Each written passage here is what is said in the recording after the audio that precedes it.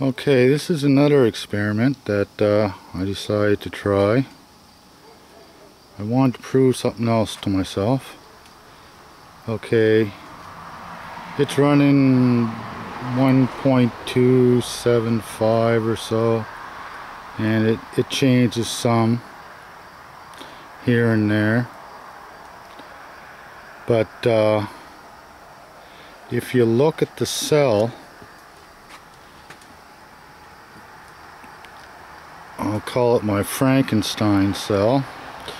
If you look at my cell,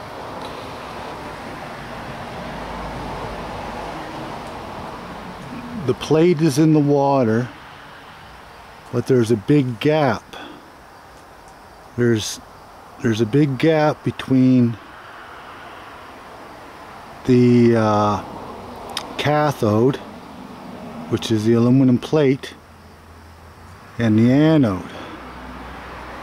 The anode's not even touching the liquid. It's up above. It's up above the water. You can see the bubbles going.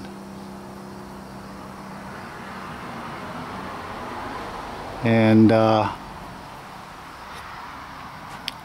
it's actually producing voltage. So the cell is not, the anode is not actually in liquid. It's above the liquid. Like I say, we're getting a fairly good voltage, almost 1.3 volts from just this situation here.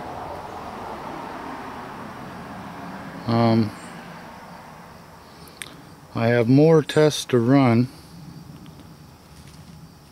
and if you enjoy this type of content, please like and subscribe. I don't make anything, no monetary money at all from any of my videos. I just like to share what I'm working on at the time and some of the theories that I have. And right now, this theory that I'm working on is actually working. So this is a good step in the right direction.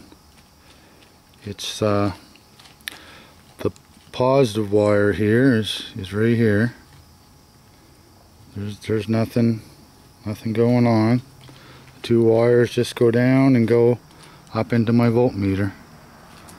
That's it. I don't know if it would show.